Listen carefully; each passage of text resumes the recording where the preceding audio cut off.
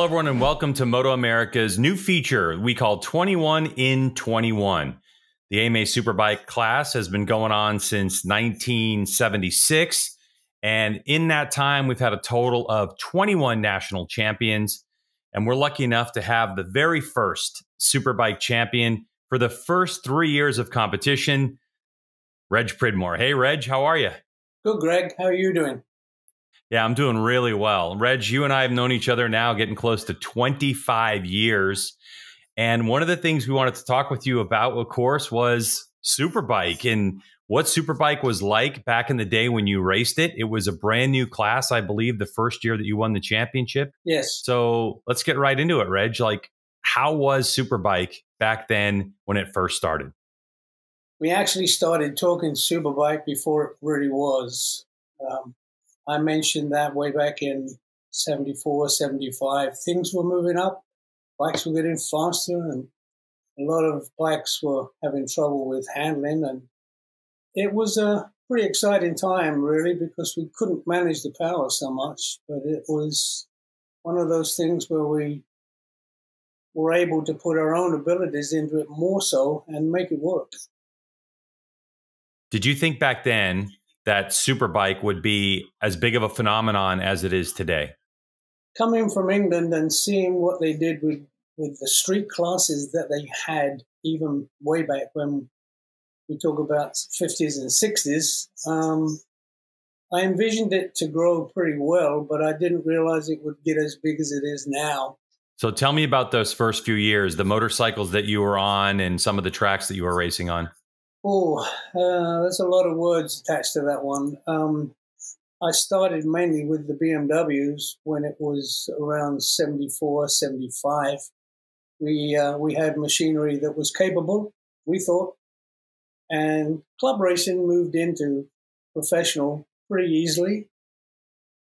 But when it came to the different tracks and that, the BMW was sort of superior in its handling compared to a lot of the things I was running against. A lot of the brands were always complaining about what the front end's doing and what the back end is doing. And it got to a point where you couldn't convince people that it could get better if they just left it alone. But I wasn't into teaching. I was into helping. And basically, I worked through a few of those bikes where people came back and showed good signs of becoming a champion. And I remember Cook Nielsen in 77, Daytona. Brilliant. Great job. Well planned. Did a wonderful job. And although I won the championship that year, we didn't quite exceed the top end that we really wanted, but it was pretty close. But I like consistency, Greg. If you do things repetitively to the point where they become a part of you, things develop and get better sooner. And that's what I had to do. I had to try that with the Kawasaki's in 77 and 78, up to 79 until I had a pretty bad accident, or somebody caused a really bad accident for me at Laguna Seca. But all of the tracks that you talk about, we didn't have many championship races. I think only 4 or 5. But the tracks grew and the popularity grew, and naturally, boy, worldwide now, it's just bitching to watch as far as the bikes, the ability of the guys to make those things get around the corner. And of course, they're not on those hockey pucks that we used to race on. They were guaranteed to wake up your day. And in the rain, yeah, they became pretty tough. But nowadays, beautiful tires, bitching tires, much better handling, good power, and it just goes on and on. You know the story. Yeah, for sure. So tell me, what impact has motorcycling had in your life after racing? From when it started, when I was 15, it was a long time ago, and it's never let me down since. All I've ever done has been around motorcycles. Been the biggest part of my life, that and flying. Those two come together pretty naturally. But it come down to the point where winning championships at that time had a lot of fun attached to it. the seriousness of today with the big monies and so forth changed the scene a bit as far as I'm concerned. But the guys are riding hard and ferociously, and I think motorcycling being such a big part of my life has captured things like that picture behind me, flying F-16s and flying the simulator of the SR-71. I mean, bigger things in life don't come.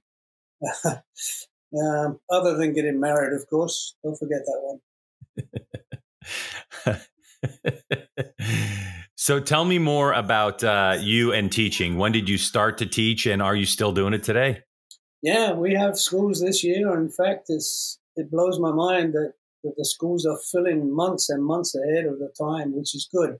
But I have knocked it back from 15 last year to 10 this year, possibly 10 this year.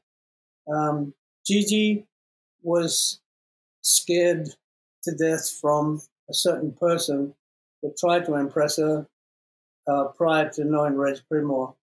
And when we got together, she got to like bikes enough, and I can't say enough about her development. On a scale of 1 to 10, she's pretty close to 9 and 10 on 1,000 RRs.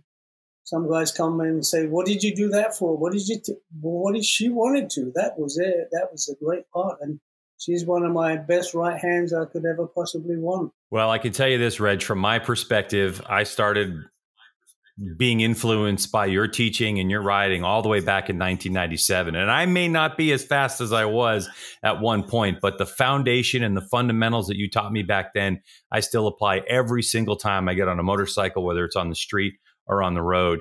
I mean, over the years, how many people's lives do you think that you've provided tools for that make them better, safer riders over the years? Great question, Greg. And I can sum it up fairly easily because, yeah, I was an old racer. I really enjoy the fact that people are willing to learn if they listen, and they listen well. It can accomplish points right up to saving your lives. I don't teach racing at the track. I teach people how to be better, more confident, more control, more technique, and understand that the bike is your best friend to the point where it will do things for you now if you learn it, to the point where you'll want to come back. You'll want to do more of this. You'll want to ride more. That's what I've accomplished. And I do get the occasional letter where it says, "Thanks, Reg, you saved my life." That's pretty, how can I say, that's pretty good for me to hear that coming from people that I never really knew prior to them coming to school. And as far as that goes too, we have so many repeats, which makes it really good for us that they sign up early. And I got into teaching the police officers about 5 years ago. And now we can't do enough for that. We usually acquire about 60 riders a day on that one. And sorting out the bad boys, they're good. They're really good. And they know what they're doing on the scale of 1 to 10. They push the envelope right to 5, 6, and 7. But when you start opening up what 8, 9, and 10 can do for you, I think it helps them become more acquainted to what motorcycling is all about. It can be very safe. You just have to make it safe. Yeah, very true. Well, thank you, Reg, for being a part of my life and getting me to a level of competency that allowed me to have a small career in AMA Superbike racing, but obviously now, in television. And really, thank you for spending time with us. And the one thing you'll always have is that in Superbike racing, which now is all around the world, you were the first national champion in the United States and did it 3 times in a row. So thanks for joining us. And as always, congratulations to those championships. Well, thanks a lot, Greg. It's nice of you to say that you picked up as much as you did, because it was a busy time even then in life with bike development, meeting nice people, and I appreciate your friendship. And thank you very much for inviting me on the show today. I appreciate that. Thanks.